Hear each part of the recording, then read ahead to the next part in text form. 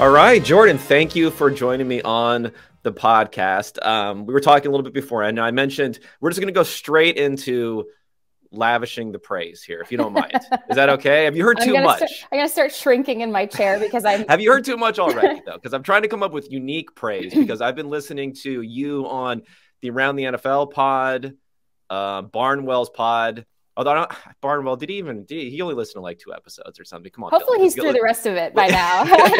Let's get it together, buddy. I'm sure you've been on a few others that I haven't listened to. So I'm going to try to keep something unique. And from my perspective, you now are part of the New York Times. My wife actually works for the New York Times. She does the daily podcast. She's like one of the editors there.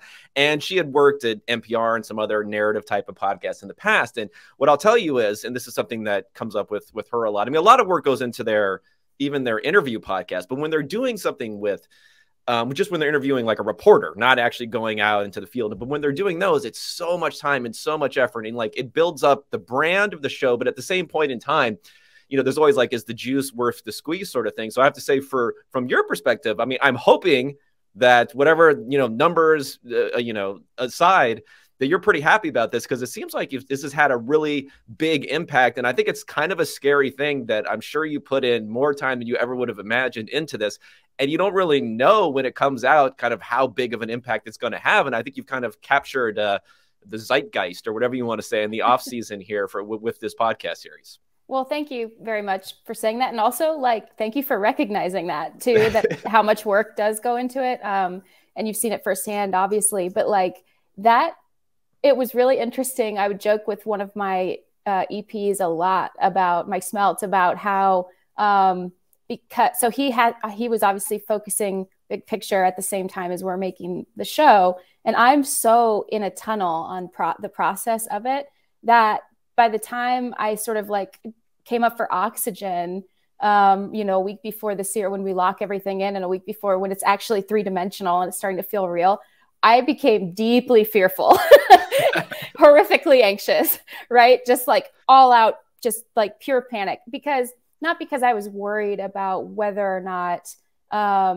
it was going to be good. I didn't know what to think about it. I just knew that it felt right. It felt like, I wanted to show identity through football. I wanted to show football through identity and have people share that and their stories in their own words, and to get people talking about this subject that really has become so entrenched in their molecular DNA as coaches, and have that just show itself in a way that felt natural and decentered me as the reporter. And I think sometimes in written format, reporters and football and everything, we can get so invested in what we're talking about that sometimes we almost become, as the writer, a part of the story. But in this series, what I'm really proud of is that these characters, and I do call them characters for a variety of meanings. These characters are they're all so, they're sort of seeking and discovering themselves along the way through the course of the conversations and through the way that we put things together. And so I was so invested in that process. And Mike Smeltz, my EP, would joke with me, be like, wow, you're turning into one of these people, because you're like the coaching cliche, be where your feet are and process over results. And I'm overwhelmed and so grateful that people seem to be enjoying it. And I've heard from a lot of people around the league, which is always a pleasant surprise, especially when the subjects you talk to don't want to murder you after this thing comes out. Always helpful. But yeah, it was just really, I'm so grateful, so overwhelmed. But yeah, I really was just sort of in a tunnel thinking about how to create this thing for so long that I'm almost blinking in the sunlight for the first time here.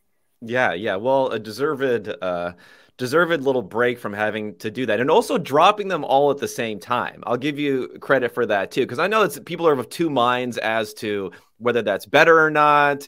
I think in audio it is better, because you want to just binge and get through it. I don't know if you have the same sort of appointment viewing, because even if you dropped them one at a time, it's not like a Sunday night HBO type of thing. It just shows up on someone's feed and they get to whatever. So congratulations for that. That's another thing where I have seen firsthand from my wife, where it's ideally they would do that, and then it ends up being working all night. You put the first episode out, and then you're making the second episode in that 1 week after spending months on the first episode, sort of thing. So congratulations for that. And when you talk about taking on their personalities, were you like dropping some MFers on people when they weren't doing correctly? Is that what was going on or what? No, you know what? It was so funny. The complete opposite of what those dynamics were in Houston and Washington and Atlanta and everywhere else these guys have been. Like my producers, Mike Smeltz, Ken Garrison, and I, we had the total opposite. Like I'm on a 4-stop red eye from San Jose into Green Bay, and I'm waking up in the Austin airport to really supportive texts.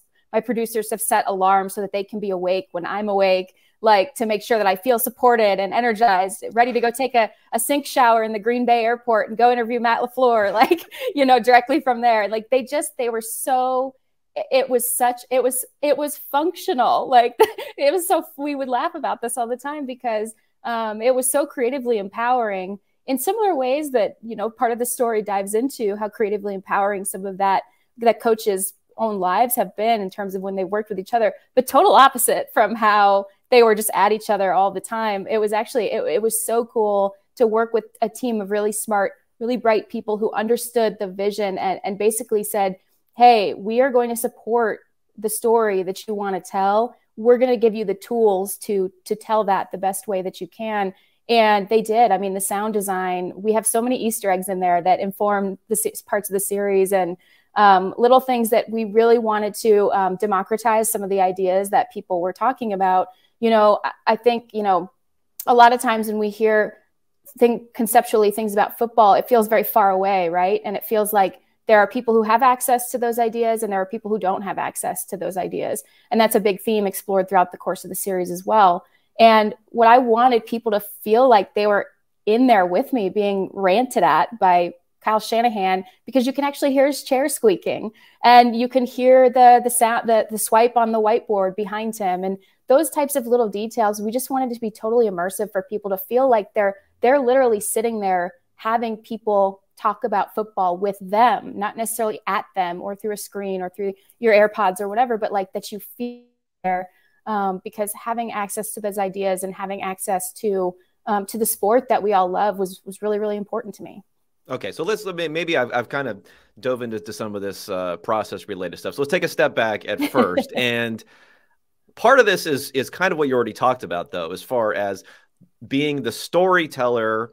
And I know you've mentioned on some podcasts not liking to hear your own voice. I relate to that a little bit. I have some clips. I tried to minimize you not having to listen to yourself add that much in the clip. So maybe one clip that has a piece of you in there. But like being able to get their voices and in a fairly like candid manner. And I think there is something about audio maybe as a format which helps a little bit there. Something about not having like the press conference sort of format. And when you're a reporter, as you said, sometimes probably more so nowadays, I think the reporters, even if it's not an opinion type of reporter, some takes kind of seep their way in there. Because let's face it, these guys are not giving us a lot. Okay. They're at their press conferences sometimes on purpose, right? They're not giving us a lot, but you got a lot out of them. So how were you able to, I guess, pitch this to them in a way that would happen? Or were they just naturally willing to open? Mike McDaniel, you could probably just like show up at his house and put a microphone there and just record everything he does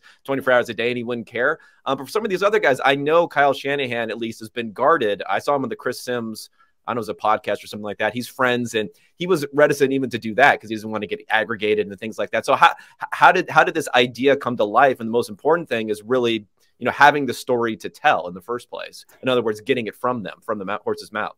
Yeah, I knew what kind of story I wanted to tell, and I just told them what kind of story I wanted to tell. And you're totally right. Mike was so open.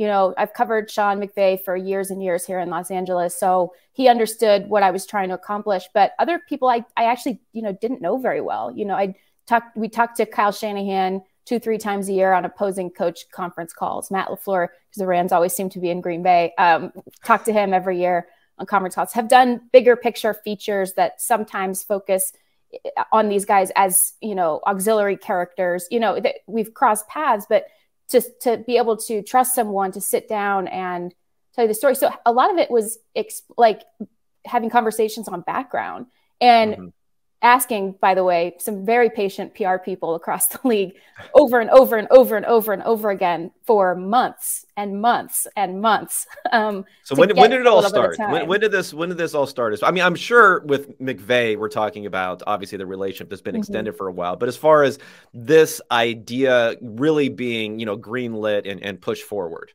Yeah, I pitched the idea. I had the idea started forming back in 2020, although it didn't manifest fully into this specific concept for a while. But in last off season, after we had done the Andrew Luck podcast with The Athletic, Zach Kiefer, who did a wonderful job on that, and same EP, Mike Smeltz, I wanted to try that. And I thought that this might be, I'd had this idea marinating for years, as I said, about how football collides with itself and how the people within the sport collide with each other and create new things out of those collisions. And how interesting that looking at a specific small set of tree rings within the sports timeline could really display that very, very whole, very, very wholly to people in a way that maybe they hadn't considered it before. And so I pitched it and they said, yes, go ahead and give it a shot. And like the reporting process started almost a year ago. And so, as I go into camps now, I'm sitting there thinking, well, what the heck am I going to do this year? Like relax. That's right? What you're going to do.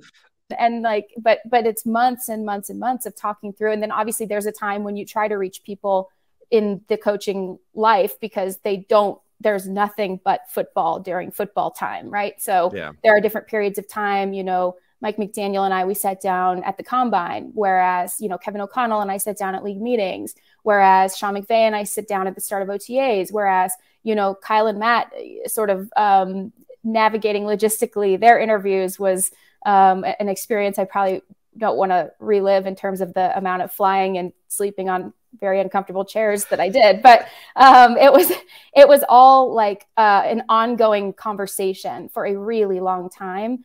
And then that conversation carries over because just because I get in the room doesn't mean they're actually going to do it. I mean, they could say, actually, you know what? I don't know that I'm comfortable with this, or I don't know that I'm going to be in a place to open up this much. But what it was at its core, and I had this theory and this hunch that these guys, it's like their oxygen. Football is who they are in a way that sometimes I don't think they even understand.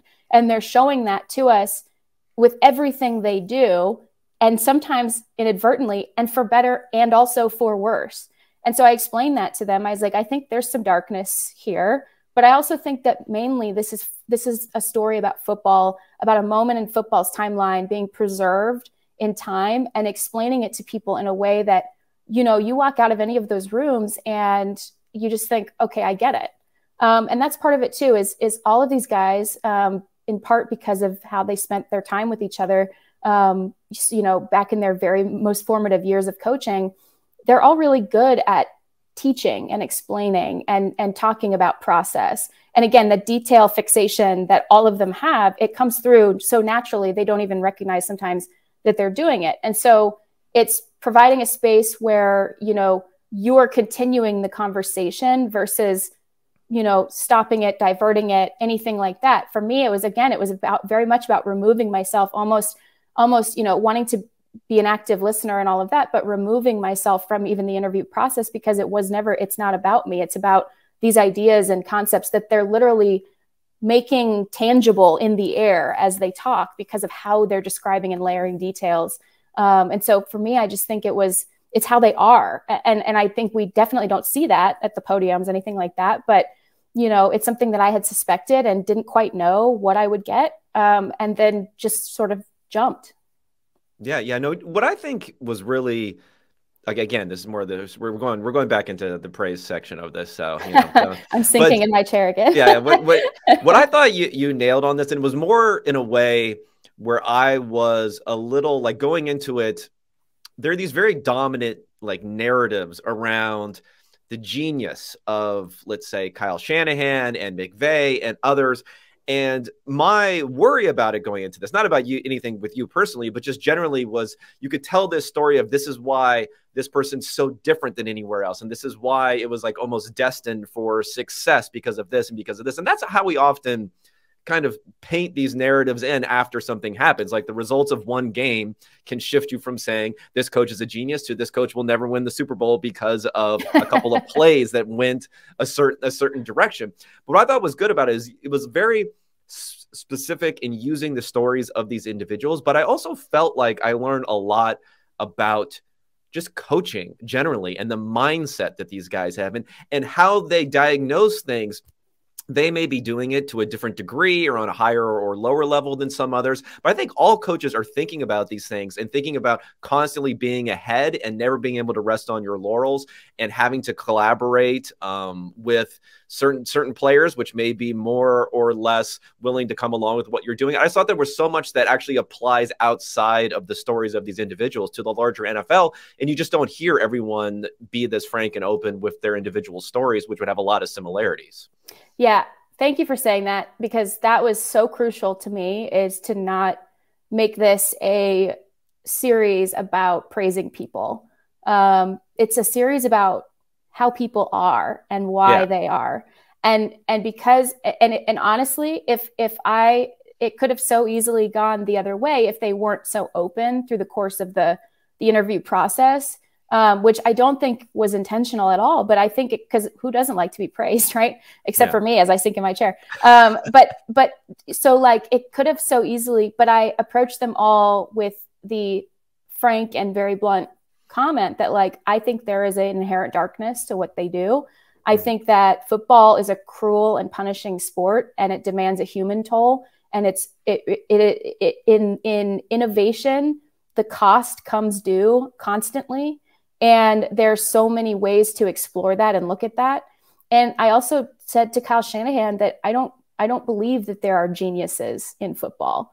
And he agreed with me. I said, I think that there are people who are extremely attentive to detail, are ridiculously passionate about how those details all work together, and they can see sequencing, they can see patterns, they understand people, they might have gifts of empathy or consideration or any number of things that make people brilliant coaches. But I said, I don't think that there are geniuses in football. I think that it's a combination of a lot of things and a lot of freaking work.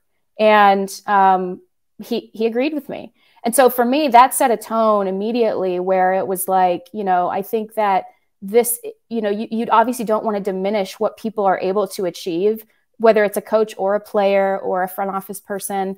But at the same time, I was, if we go back to the concept of like being, afraid before this thing comes out, that was one thing I worried about, is that people would look at it at the surface and like this awesome artwork illustrated that our design team did, which says so much, by the way, just with very, very simple imagery. I was worried that people would see it and be like, oh, great. Like, here's the fun bunch again, like another, but I wanted to come right out of the gate swinging, saying, this is not that. And that's why we started with Kyle in his office, because immediately you're struck by, oh, this person might not be well, but also, wow, they're functioning at a very high level. So you're immediately just like hit in the face with that very specific and nuanced thing that, again, I don't think works necessarily in another medium, because you have to hear it to believe it, right? Yeah. Okay. I want to talk about all of the characters, and I'm even reticent to say Kyle kind of gives, he does give some stuff naturally. I can see why he would not want to necessarily be part of a lot of interviews. In fact, we talk about like this darkness and dedication to the game at the very beginning, which I didn't clip here, but the very beginning when he's talking about, that he gives his life to the game, he kind of like, it almost pings in his mind. He's like, oh yeah, like my family, of course, is the most important thing. Right. But, and I was like, is it? Like, not that it isn't, but you know what I mean? Like I don't know with these guys. These guys are not normal people. Okay. They're not normal in the same sort of way. Even someone who is so involved in something, it's almost like, I don't know how to describe it. Like maybe an artist of some sort, or someone who's just so dedicated to what they do that it isn't a normal sort of thing. And of course, like he says, the last thing you think about is family, but I think very closely after that, he might be thinking about something football related that time. I don't know if you got that sense too, but that's what I picked out when a lot with him is just how maniacal he is as far as his focus on everything. Yeah, that part was a real moment of clarity in the interview itself too. You know, as you're through the course of this, you're trying not to react to anything, obviously, because you want to have the space be filled by the other person's voice and ideas and thoughts, and you're giving them that space. You created that that place for them to go. And I did get a text from a person across the league after the series came out. It's like, wow, 5 minutes into episode 1, Kyle's already talking about death. Right. Yeah. That was like the Jimmy Garoppolo thing. If we don't know if any of us will be alive in a couple of months. Yeah. No. Yeah. Yeah. So it is a unique existence. And like I said, it was so important to show that right away, that you're not entering a normal place. Like what we see on the field is a very small moment of the obsessiveness that happens behind the scenes throughout the course of the entire week. And then it's so Sisyphean too, because everything starts all over again, you know, Sunday night, not even Monday morning. And so there is a natural, they catch themselves sometimes digging too deep in that part of their brains through the course of the interviews. You can hear it with each of them, actually.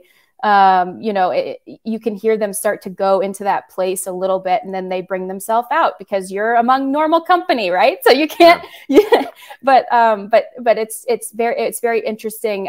You know, Raheem Morris at the start of episode 5, he even has an argument with himself through the interview because he was trying to find the right word for what it is, how their brains operate, how coaches think, what it requires of you to exist and be successful in this very unique space.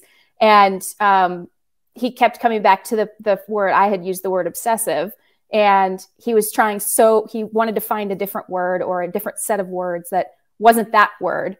But then he sort of started to reconcile with himself through the course of the interview, and you can hear it. It's like, maybe that is the right word.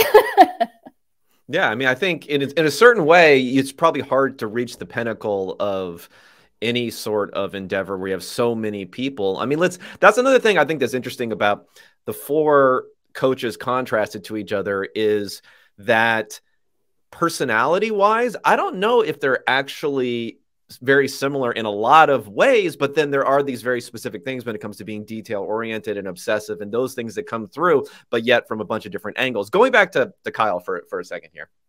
So what I think is what came out to me more so than I even would have thought going into this is maybe how different he is from the others, despite the fact that he's probably grouped in there. He's probably seen as being millennials come up in there. I don't know if he's quite, he doesn't seem millennial. He seems like a mix of like Gen X and maybe even getting into like boomer sort of thing, coming back from like his dad. He's been an offensive coordinator since 2008. I mean, having the reins on there and then having so much exposure before that, where he really comes off as being a little bit more of an old school, even in his type of mentality, even how he looks at things. But yet I think he gets grouped in with these guys, even though even his relationship with them has been very much in a hierarchical sort of way of being bottom down, you know, looking down and having them work for him most of the time.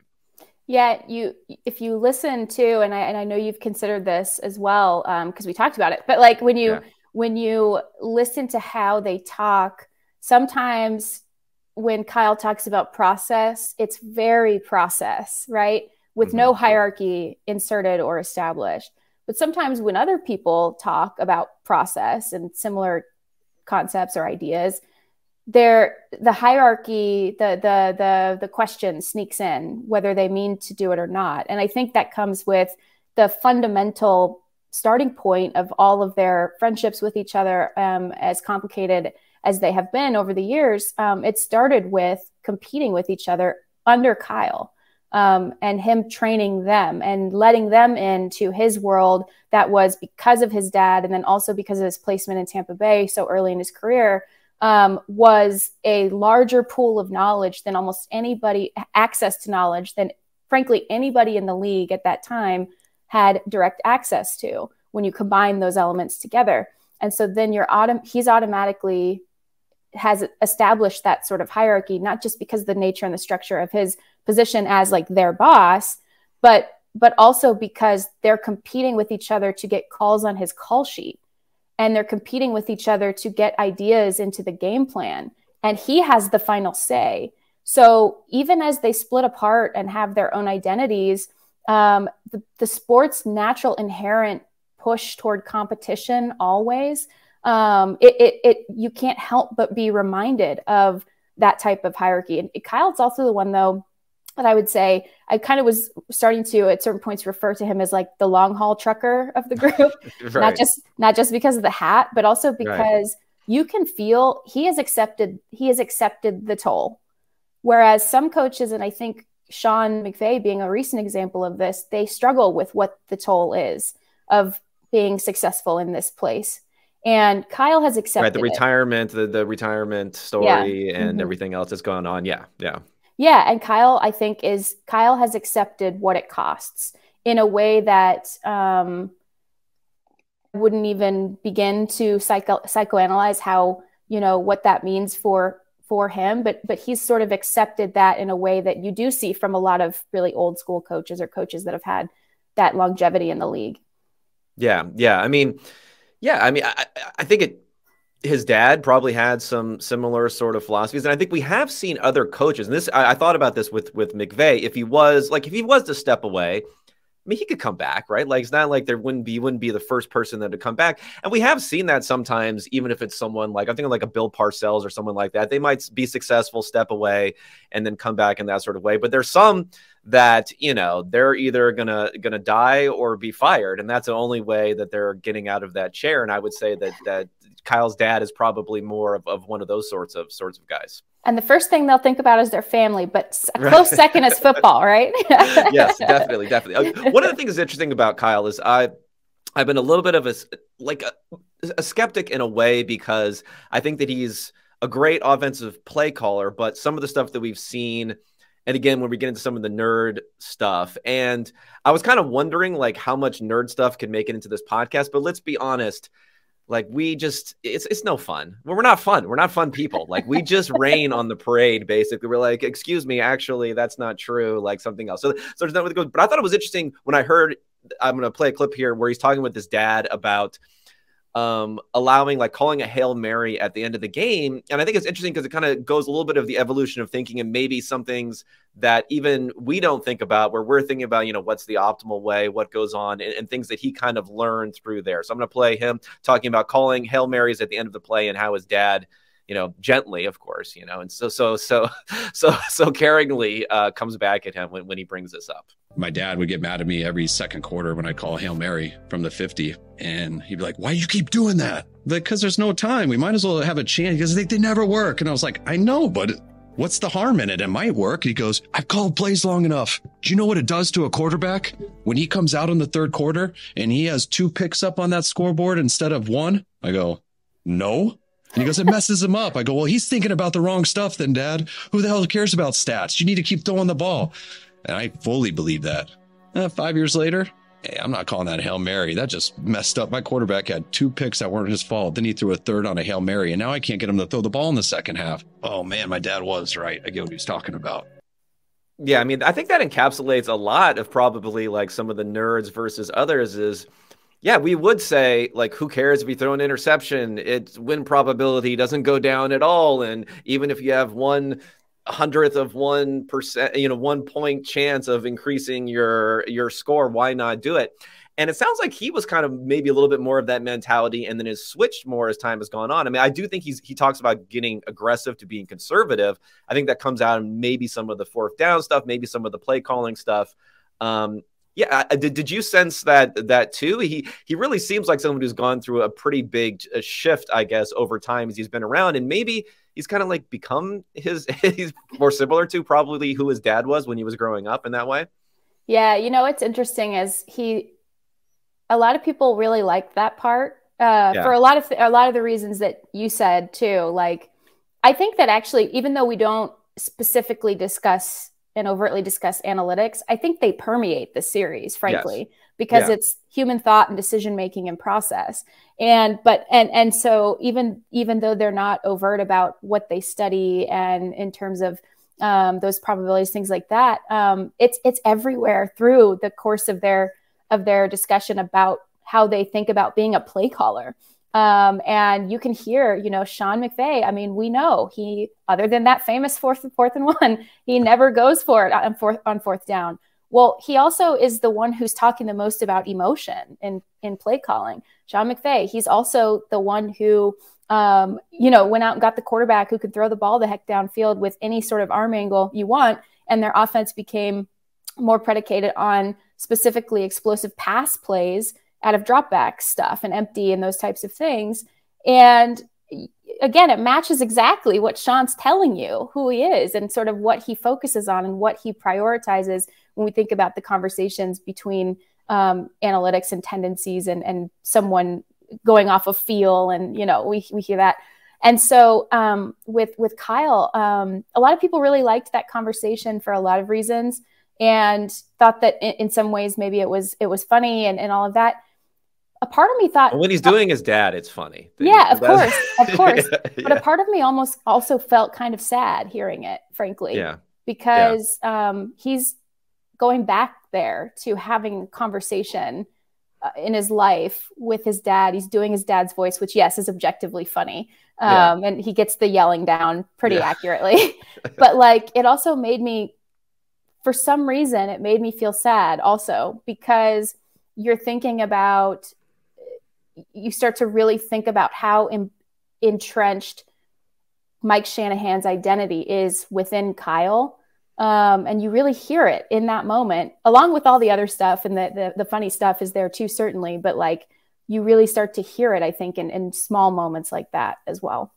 Yeah. I do think there is like a little bit of a higher degree of, and maybe this is also having an old school sort of mentality of having a certainty about things. And it maybe even flip from being certain that aggressive is the right thing and now being very, very certain that conservative is the right thing, and how he flips there. Whereas I think Sean and Matt and Mike, they all, at least in how they talk about things, it's a little bit more like a little bit more of the millennial, let's say, comes out as far as when they're the Y guys. Yeah.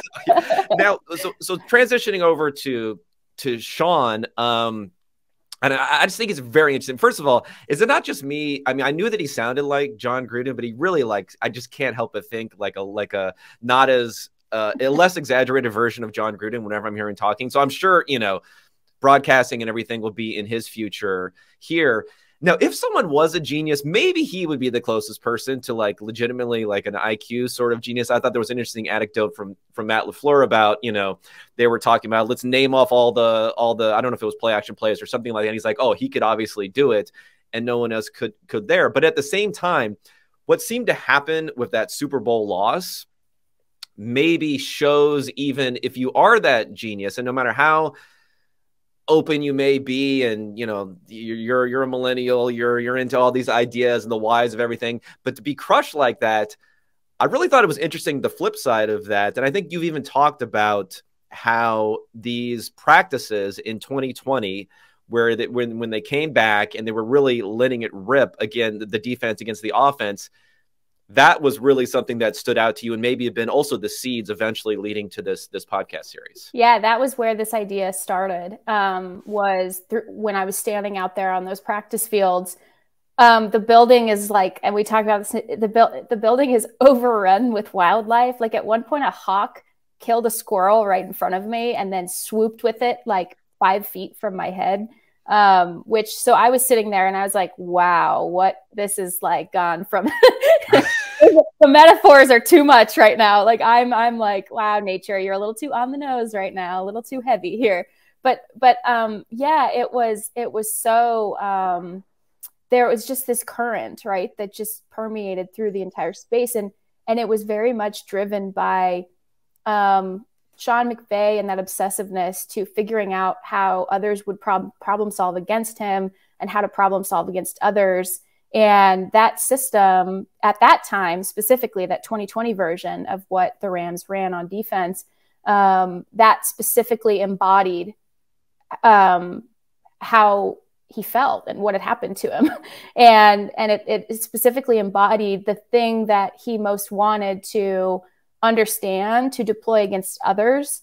But also it was something that he wanted to almost like let it hurt him over and over and over and over and over again that constant reminder of your failure every single day that you show up to work, the place that's like supposed to be your haven, that you've built this entire ecosystem and everyone in that building exists to support him. And then all of a sudden you've invited this manifestation of the thing that hurt you the most into the building, and you have to fail every single day. And to me, the toll of that obviously is significant for a variety of reasons. But to me, that was probably one of the most interesting things I've ever seen a coach do in terms of a decision that they've made and what became of that, the ripple effect from that decision. It was so apparent, all of the things that happened because he made that choice to bring something into his space that he knew would remind him of his failure and what that did to him. And it was interesting too. We talked about the memorization thing and the photographic memory. And one thing he said that was interesting, it didn't make it in the series, but I'm happy to share it here. One thing he said that was really interesting was, I talked to him about, how people, had brought up these stories, how they'd test each other and all of that. And he kind of sat for a minute and he said, well, everyone always wants to talk about my memory, but, I really worked hard to remember those things. Mm-hmm. And it was that duality, right? There's a little layer there where you sit there and you think, oh yeah, well, he's not willing to say he has a photographic memory. What he wants to have it be said is how hard he worked to study those things. And so I found that to be interesting too. I'm getting off on a tangent now, but to your point, yeah, I that was a pivotal moment and certainly the inspiration for the story. No, but I think that's a good point. And it also reflects kind of what I was talking about earlier about how people can be different but still successful in this role, because having a photographic memory is not the most important thing about being a head coach or being a successful coach. It's the other things, the things that jumps out in his mind that is the most important thing. Because like, if I was as smart as Sean McVay and had a photographic memory, I'd just be trying to figure out how to work the least amount that I could possibly do and make money based upon that. Very bad head coach. It would not go well for a head coach as far as that goes. Now, one other thing that I want to hit on, because I forgot I have this clip here from Andrew Whitworth talking about those practices is, and this is where, again, you can never be certain what's right, what's wrong, but in a way, like McVay and having this failure constantly wash over him over and over again and improve based upon that, maybe that works for him. Maybe it's like a masochistic sort of thing that can help motivate him, but it may not work so great for everyone. I think that's probably part of being a head coach, is adjusting to your quarterback and your offense and other things there. So I'm going to play this clip really quickly from what we're talking about, the effect that it may have had on the offense. And that was like by far their worst year offensively, that 2020 season. Those practices became, in some ways, I actually think offensively, it hurt us a little bit, because it became like, how do we create the hardest possible scenario for us offensively all the time? And it kind of took away a little bit of our confidence, because it's like, all right, we're constantly in practice every day, getting worst case scenarios or toughest look you could get.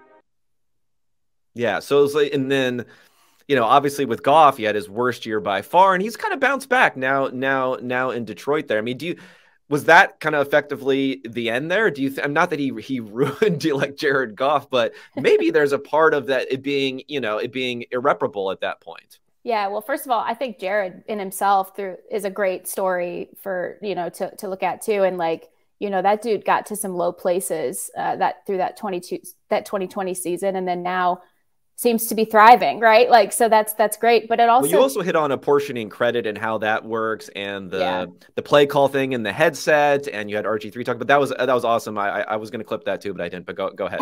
Feel free. Take whatever you want, man. That's fine. Yeah.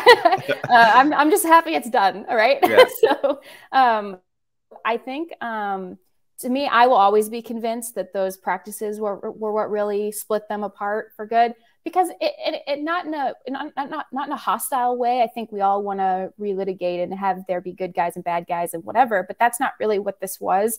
The pace has changed. You had a coach, again, anything he did, the team inherently was built to and exists to operate around him as the center of its solar system. That's Sean McVay. And the pace at which he needed to work, the pace at which he needed to problem solve, because he felt, Mike McDaniel says it a little bit later, like it took like literal time off of, it took him a year and a half to get back and that was lost time. And so the pace changed, right? The problems needed to be solved faster.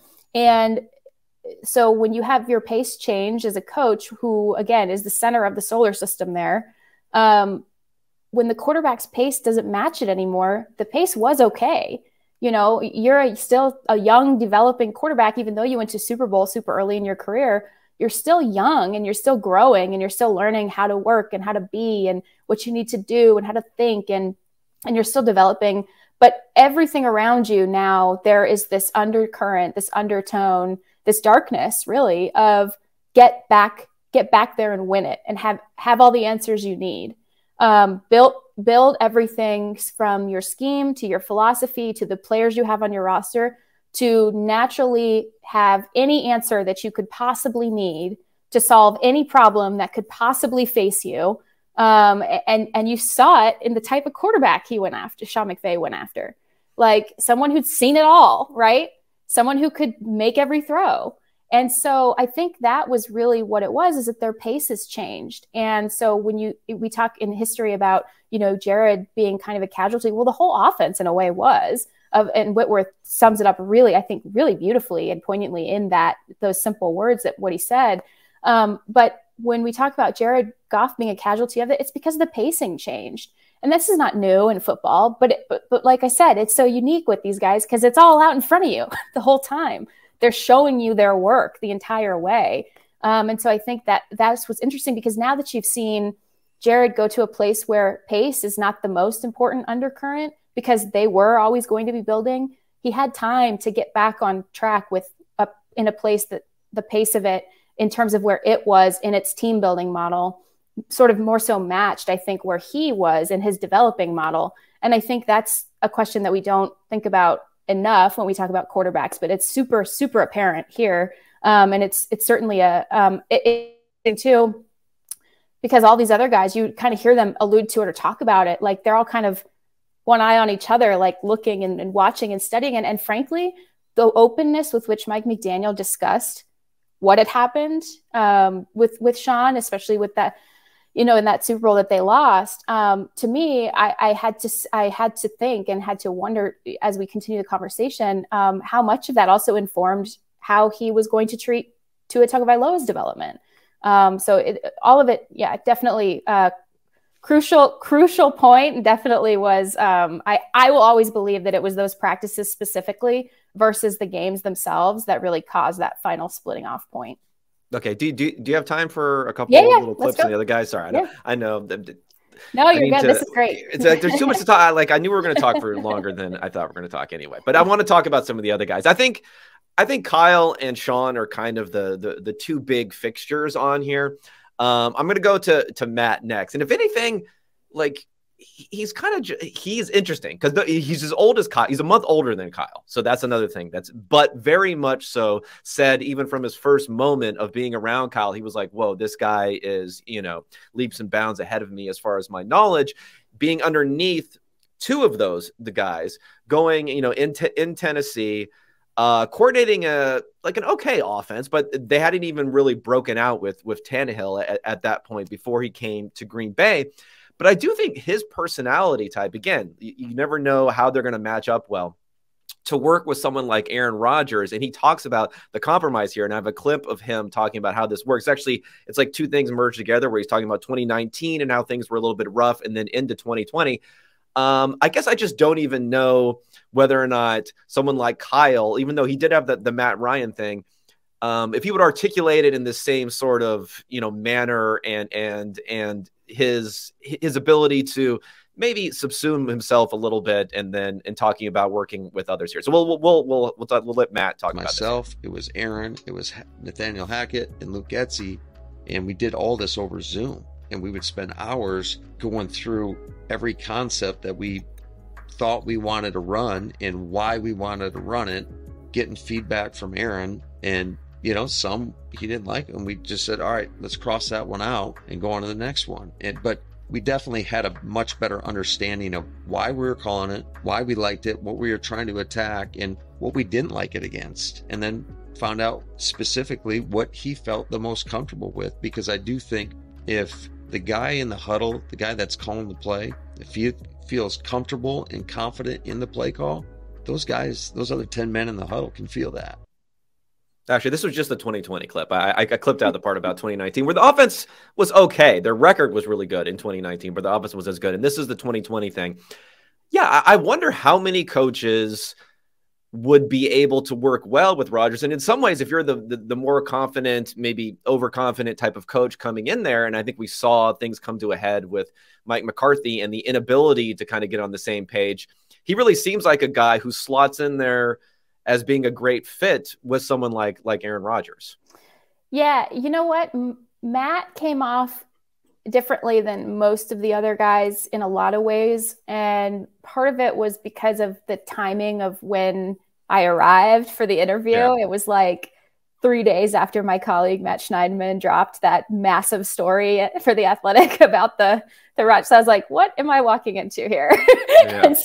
and Matt obviously did a great job with that story. But it was hard to put a description on what it felt like, but it was definitely they were turning a page at that point. And so that was really interesting because I think Matt was more willing to be candid about where he's looking next and the ideas that he's trying to seek out next. And he's very open about like what other teams he's studying. And he had all these clips pulled up, and it was really cool to watch film with them and to talk about some of those things. But at the same time, you had this overarching sense of, unlike I think most of these guys, a lot of Matt's journey as a coach has been about compromise. And it's not just the very public compromise that we've seen over the years between himself and Aaron Rodgers in terms of how they changed the scheme and put a lot of things in that Aaron Rodgers prefers, took some stuff out that he didn't like. And we're constantly evolving that and troubleshooting that and having conversations about that, which any coach should be doing with their quarterback in the first place, by the way. But it was way more public because of the status of that quarterback and the legacy that he has, and how openly particular he has been about some of those things.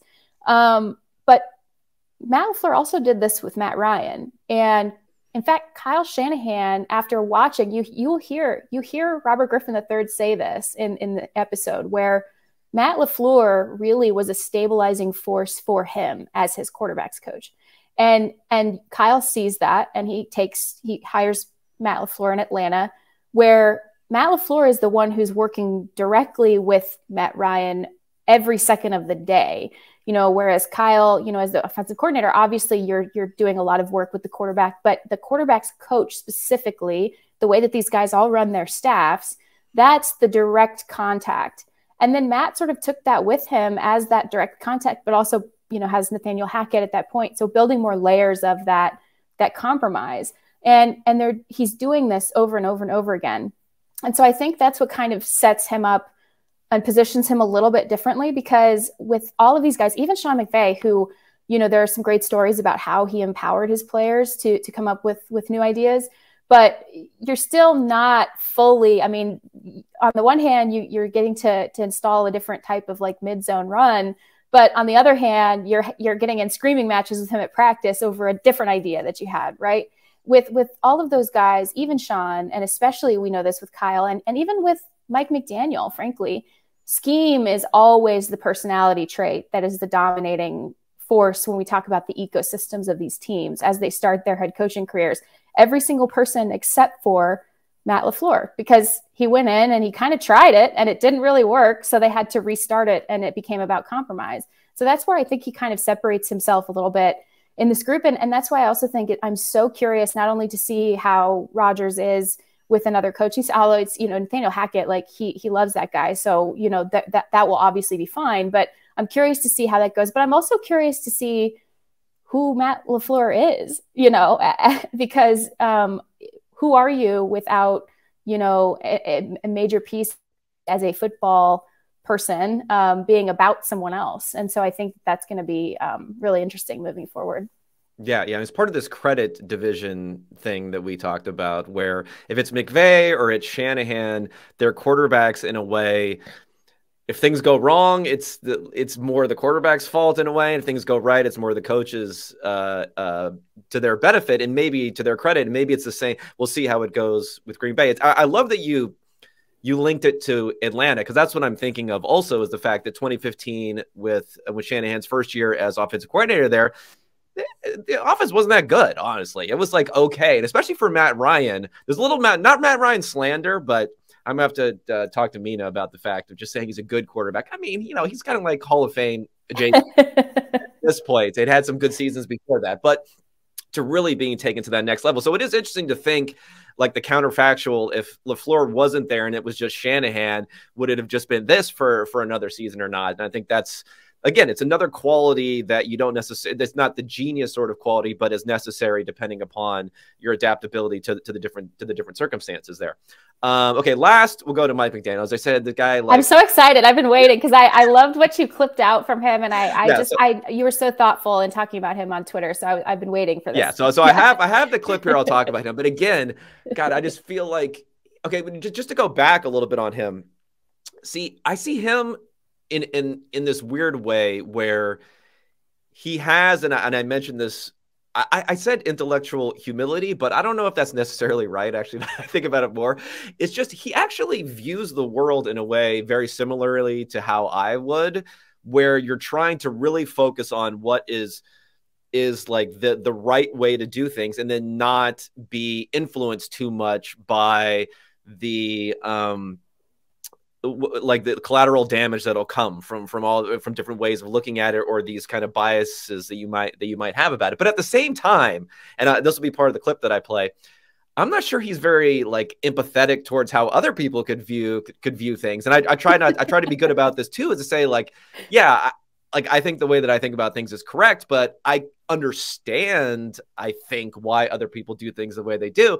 And I'm not quite sure as he does. And I'll play this clip when he talks about the play callers. And this is, of course, sometimes he just needs a filter, right? He just needs to filter himself sometimes. But so anyway, I'll play the clip and then we'll talk about it. I think it's pretty asinine when coaches think they win or lose games. And I think most of the play callers think their play calls win or lose games. And that's cool and all, but like, I don't understand how you can overweigh your contribution to the team when you've had so many examples of calling a trash play and it works, or calling the perfect play and it doesn't work. So if you can rectify that in your brain on the front end, there's a tremendous amount of liberty to let go and just recognize this is your best educated guess. So many people involved, that how short-sighted and egotistical / dumb is it to sit there and act like your play call wins or loses the game. Okay, I added a little. I clipped out a little thing in the middle there where he kind of rambles a little bit. Let's be honest. A little bit, yeah. Yeah. So, but then he does have this like asinine, dumb. He talks about that another way too, where I don't remember exactly what it was about, but it was like he's not nervous ever for some reason. Like I don't know. He's a weird cat. Where I think maybe that is the right way of doing things, but I think it's interesting that he doesn't seem to have this recognition of like, yeah, other people are human beings. Like they have their bias in ways. People like are fallible. Yeah. Yeah. People think they have more control over things than they really do, because otherwise it's like unsettling to think that you don't have control and things like that. So I don't even know where I'm going here, but anyway, I thought he was a very interesting guy. And again, as someone who probably has a lot to prove what happens this season with a lot of these guys, because they made the playoffs last year, but I feel like if they have a really bad season this season, who knows what'll end up happening with him. Yeah. So first of all, another behind the scenes moment. We had this for the longest time because Mike went first of the four core guys. We were obviously gathering on a lot of other people through the course of the year, but like Mike went first, and we had this audio for months and months, and every single time we would listen to it or talk about scripting or things like, and say, try to live your life in a way that nobody ever calls you asinine with the same like crushing tone that he says that word. Is he like subtweeting people or whatever? Is he like I was like, is he talking about other people? I don't think so. I think he was just like, because I asked him all the same questions about, and I say it in the series, like I asked them to talk about play calling and what it means to them and why it's so personal. That was one of the main questions too, is why is play calling so personal? And so they're just talking about what they think and how they feel, and hearing them. It's, nine or so minutes at the end of episode 4.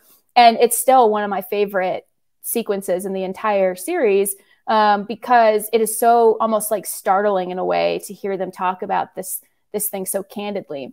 But with Mike, I think I would not say humility. I probably wouldn't use that word, not in a negative way, but I would probably say, I think Mike has an understanding, because of some of the life experiences he's gone through, and because he comes from a different background than a lot of these guys, his upbringing and his childhood, all of that stuff. He wasn't necessarily in a football tunnel for the second he stepped onto the earth. And then some of the things he went through with sobriety and all of that. I think he has a clear view of how football can bring out the worst tendencies in a human being and reward them for that. And I think he lived that experience very, very young as a young coach. He lived that experience to pretty much the depths that it could take someone. And so when we talk about how he views things and that clarity with which he speaks about his philosophies, and like what you said, he is very, very confident, almost in a way. He's very clear on who he wants to be. And frankly, he's also very, very clear on who he doesn't want to be, because I think he's been that person that he doesn't want to be. And he had to figure out a way to change and not be the worst version of himself ever again. And so I think that that's something that gives him a different perspective than everybody else has within the course of the series.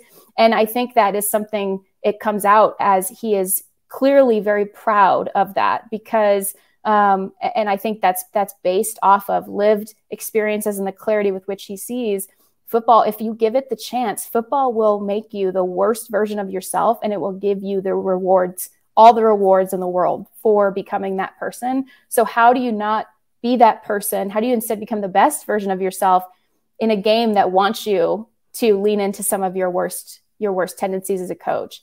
And so I think that's a struggle that they're all clearly battling with. But I think he does look at it through a different lens because of what he's experienced in his life. Yeah, no, that makes sense. I mean, I'm kind of going off the deep end with some of the psychoanalysis here for him. But I mean, you mentioned he had issues with alcoholism.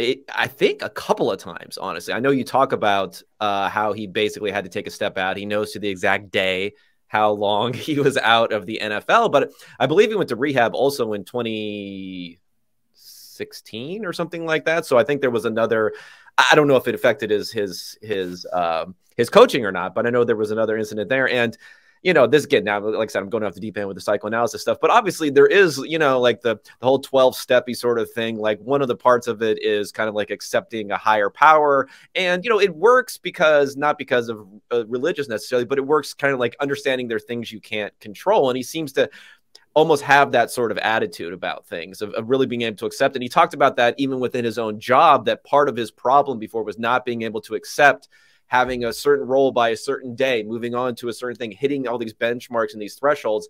And then he finally developed an attitude of, you know what, you don't worry about those things. You do your work, and then those things kind of take care of themselves. So I don't know. I thought this all tied together in some way. Maybe I'm bringing it together a little too far here, but I thought that was an interesting possible thread between those things. Well, I wasn't sure if he was going to talk about it, and I was very cautious about even approaching the subject, but he openly brought it up. So for me, it can't not be connected, right? It's a thing he lived in his life. And he also was connecting it as we were talking. So I don't think that I just think that's part of what I wanted to achieve with this is this is football. And if you love football, you will hopefully geek out over this like I did over the last year. But this is also life too. And it is complicated, and people apply the experiences they have, whether in football or adjacent to it, directly to how they are existing out in front of us. And so Mike, I think is a very good example of somebody who is doing that, living those experiences with everything he does, whether it was his experiences working for Kyle and like literally his offense. He's stretching his legs. Like he went out and got the fastest receivers on the planet. He's literally stretching his legs out from working under Kyle for the longest that any of them has. Yeah, I believe he said that the technical term was fast as shit was his technical term for his receivers. Advanced football terminology all through the series. Yeah, and so, but like they're all, but that's all of them. But I think Mike is, because of how candid he was, I think Mike showed a really good example of what exactly that looks like and what exactly that means. Okay. I've taken way too much of your time here. I'm gonna let you go, but thank you so much. As you can see, I enjoyed it. I got my clips. I listened to everything there, and I'm very, very excited. Not only, everyone listened to this, but then I think this season, it's always a big deal for every team every year, but I do think there are lots of interesting threads going on with these guys in transition, and for a bunch of different players and different quarterbacks that they've been involved with to see how they perform this year. So I think it's extremely relevant to what we're going to see now coming up in the 2023 season. Yeah. Not to cut you off. I'm sorry. Yeah. But one thing too, it's like, if you listen to this series, and I hope you do, and thank you so much to everybody who already has, and thank you too for being so detailed in your questions and the clips and all of that. It's wonderful.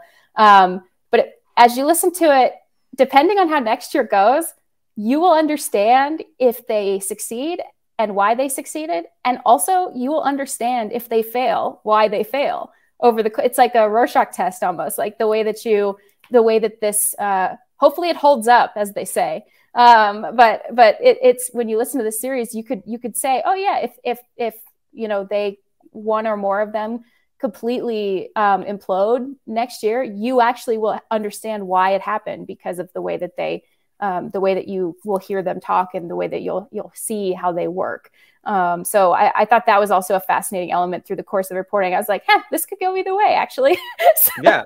I mean, that's life, as they say. And I think you did a good job not painting this like, these guys are geniuses, they're going to go on and win all the Super Bowls for the next, 20 years sort of situation, where we know well enough by now, I think, seeing lots of great coaches or quarterbacks or whoever, there's some ups and downs that come along the way.